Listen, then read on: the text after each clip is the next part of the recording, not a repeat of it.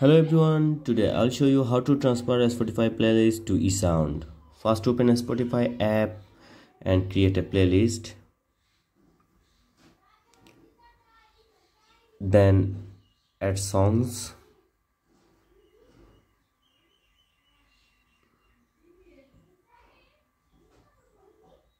Then go to a web browser and search for Soundage.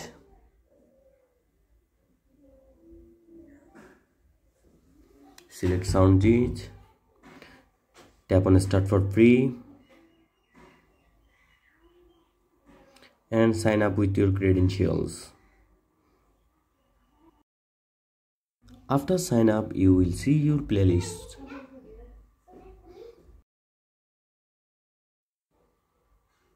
Select your playlist. Then select transfer.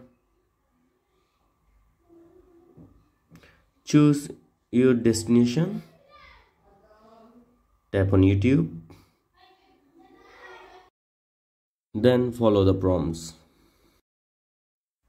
Then confirm the track list and tap on confirm.